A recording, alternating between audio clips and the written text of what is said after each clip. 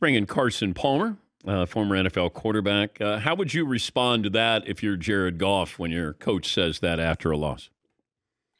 Well, when Jared was a young quarterback and just kind of getting into the game and figuring things out like I was, you learn at a very young age playing this position that when you win, you're the hero. When you lose, you're the bum. And there's too much put on you when you win, and there's too much put on you when you lose. But I think the most important thing that he said it was at the very end when he said he needs help, because he needs help. I mean, they can't stop anybody on defense. Offensive line's been an issue. They don't really have many playmakers behind him in the running back position or outside of him at the wide receiver spot. So when you lose, things get heaped on you. But there's no doubt Jared Goff needs some help. Have you ever been called out by your coach in a press conference? Oh yeah. It happens all the time. I mean, most times when you lose, they say the quarterback needs to play better. And obviously, I think Jared be the first to tell you he needs to play better. But there's no doubt. I mean, with his skill set, he needs help. He needs playmakers around him because he doesn't have very many. Explain to me, the Chargers got all this love last week, and then they go to Baltimore, and that was not an inspiring effort. Like, as much as we should compliment the Ravens, Lamar Jackson and their defense, but the Chargers, it felt like, okay, let's see what you got. National stage, and they did not produce. Why?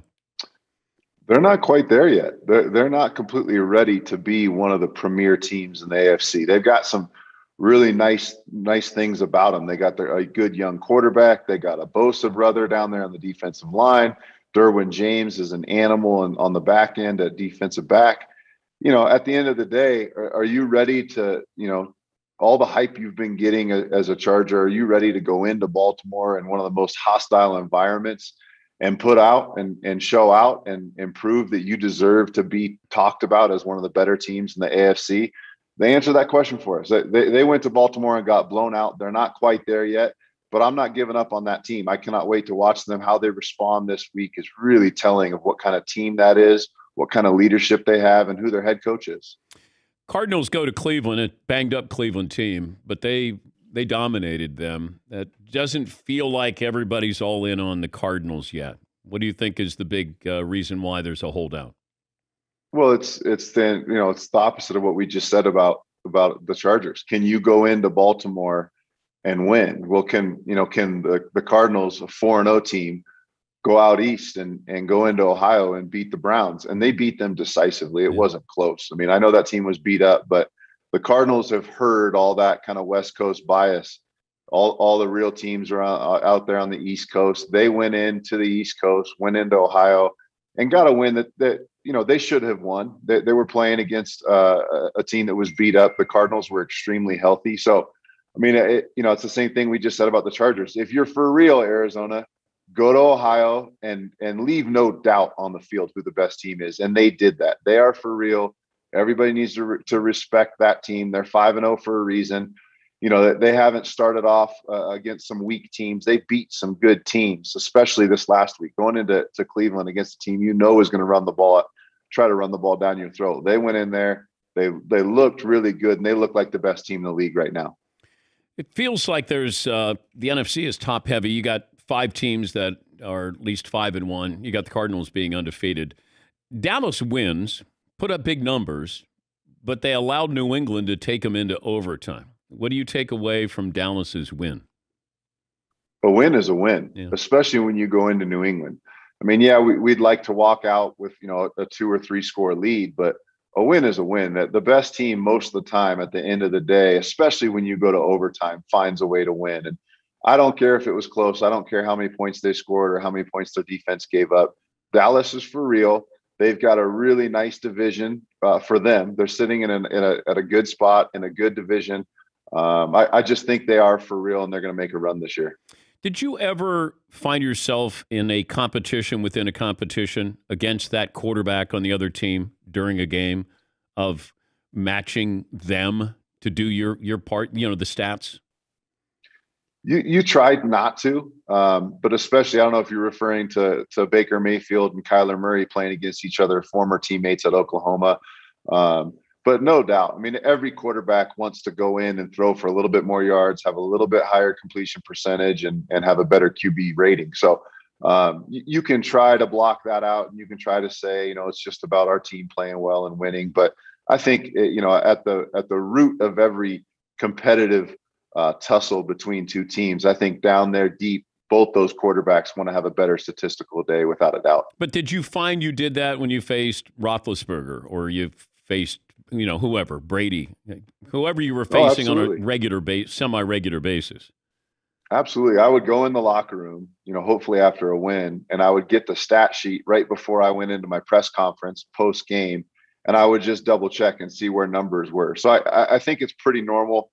I would assume just about every quarterback in the league does that. Yeah. But did you ever have a great game in a loss? Like, can you separate what you did as opposed to what your team did? No, I mean, at the end of the day, quarterbacks are the only position, and really head coaches are the only guys that are judged on wins and losses, not on how many tackles they had or what their defense finished, categorically at the end of the season. It's about wins and losses. As a quarterback, you're judged. So, at the end of the day, what matters is the win. And then after you get the win, you can, personally look at your own statistics and make sure that you had better numbers than your opponent. But it's about the win, no doubt. What the hell happened to the Miami Dolphins? But they're who we thought they were. I mean, a lot of people got, jumped on the bandwagon, got excited about that team, got excited about Brian Flores. And, he's the first, Bill Belichick understudy to go on and have success. He hadn't had success yet. I mean, that team was really sexy preseason because they had all the draft picks. They had all the cap space. They're still not a very good football team. They got a gift win against New England, and now they've lost 5 in a row. And then you lose to Jacksonville in London, and they don't have their first-round pick. Philadelphia has that. I mean, that's a tough situation to be. And then I don't even know if they're all in on Tua because, right? They're not. Yeah, they're simply not. I mean, they thought the Deshaun Watson trade, I think it looks like it, and it seems like everything was pointing towards them being able to acquire Deshaun this offseason.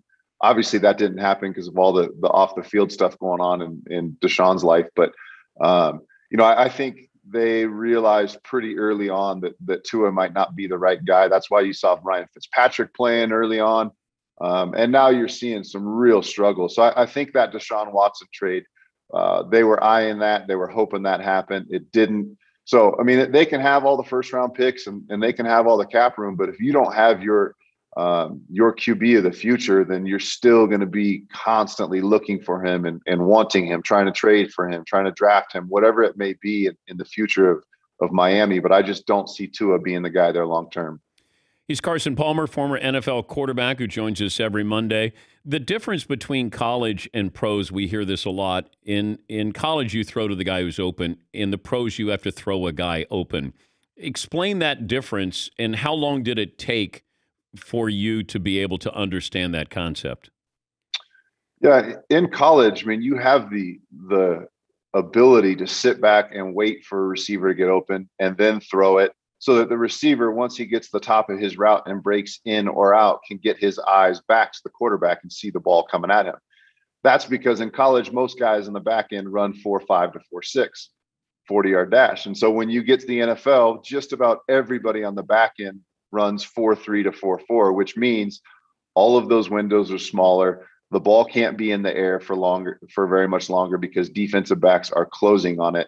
So you have to know that your receiver is getting up to 10 yards and he's breaking in, and you need to throw that ball when he's about 7 or 8 yards past the line of scrimmage into his route, so that when he rounds those last 2 yards and is coming in, he will not see the ball come off your fingertips. He will turn his head to the quarterback and the ball will be about halfway to him. In the NFL and in college, that small difference in a 40-yard dash time means those windows close extremely fast, and guys are only open for really a very short period of time. And in college, you see, you watch Oklahoma play, you see guys running, wide open, butt naked down the middle of the field. You just do not see that at the NFL level. That's the difference between when you have guys that run 4.3 in college and you're playing against guys that run 4.6. Once you get to the NFL, everybody's running 4.3, 4.4. So those windows and those butt naked receivers aren't running wide open down the middle of the field. That's a football term, right? Butt naked. Butt naked, yeah. Every coach uses it. Oh, they do. You can use it too, Dan. Yeah, it's Oh, cool. okay. All right. So give me another term I haven't heard. That's clean. No. That's a tough one. What do you mean that's clean? That's family friendly. Yeah, but like I'm assuming this is Disney-ish. Aren't we on ESPN, Disney? No, that? we're not. No, we're not. We're on Peacock. But Peacock. There you go. Butt naked open. Or if we're on Peacock, can I say wide ass open? Yeah, you can. Sure. Why not? Okay. So that works too. I think that's a show on Peacock. Wide ass open. Okay. Yeah. You start to look at Dak Prescott and you come off that injury, and we talked about this before, where you can't think about the injury. And it seems like he's pretty comfortable in whatever. I don't like him throwing 50 times. It feels like they're a whole lot better when they run more than they pass. But what did you make of Dak Prescott? I think he's throwing the ball better than I've seen him throw the ball in the first 5 years of his career. He threw on the run, working his way up to the line of scrimmage, a high angle corner route that was one of the most beautiful balls I've seen throw this season. You're not seeing any lingering issues in his confidence, any lingering issues confidence-wise, and stepping up in the pocket, moving around. I've seen him break numerous tackles. He's not, gingerly moving around. He's not overly concerned. You can tell, as year one post-surgery, there's always going to be naturally some things holding you back. But as far as when he hits the grass and it's Sunday, he looks really confident in the stability of his leg. He looks really confident in the guys around him. He's playing with a smile on his face. I mean, there's no more pressure than a quarterback's playing under than Dak Prescott in Dallas for the Cowboys. So, I mean, he just looks back. He looks healthy. It's really fun to watch. Did people taunt this whole taunting rule and how players respond? Did you ever taunt when you were in the NFL? Not really. I mean, it was talking trash. The fun part of talking trash is they're trying to kind of wipe that off the game. You think back to one of my favorite players to watch ever was Phillip Rivers. Phillip Rivers would only be moving backwards if he were playing in today's game. I mean, he talked more than anybody, and I guess you can call it taunted, but it was just talking trash, and it was part of the game. It was fun. Back in my day, I mean, Chad Ochocinco sent a box of Pepto-Bismol to Cleveland before we were playing Cleveland. He sent us the deep. Is that taunting? Can you get a 15-yard penalty on Thursday if you send Pepto-Bismol to the Cleveland Browns? It's just getting out of control. What's Phillip Rivers saying on the field? It's all clean. I've never heard him curse. I've yet to hear him curse, but he's just having fun. I mean, that's the game. You're allowed to talk. You used to be allowed to talk. There was always some razzing going back and forth, and now it looks like and feels like they're trying to get rid of it. But I think Phillip would have a number of fines going into week 7. Is it 6 now? Week 7? 7. But so he would just say, you can't stop us, or, you can't, gosh dang it, you can't sack me, or. Yeah, or don't try to bring that will free safety blitz on me, and he throws it the other way for a touchdown. I mean, he was always constantly talking, and that's what got him going, and it pissed off guys on the other side of the ball. But that's the way that I grew up playing football in the game I knew. Today's game, they're just trying to get rid of it, and it is what it is. Okay, but when a guy sacks you and he stands over you and then walks over you, that always bothered me. That's where I want to reach my hand up and hit you in the groin if you step over me.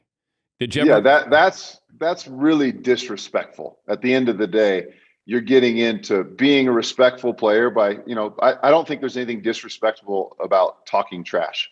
But when you stand over a player or spike the ball in their face, or do the Allen Iverson, Tyronn Lue, where he walked over him after he hit that 3-pointer, that's starting to cross the line of being disrespectful. I think that's what they're trying to get out of the way and get out of the game. Unfortunately, when the league decides to get rid of something, they decide to get rid of it entirely. So you're not allowed to talk to any other player in the field that's not one of your team members. They're just trying to wipe it out of the game, unfortunately. Great to talk to you as always, Carson. Thanks for joining us.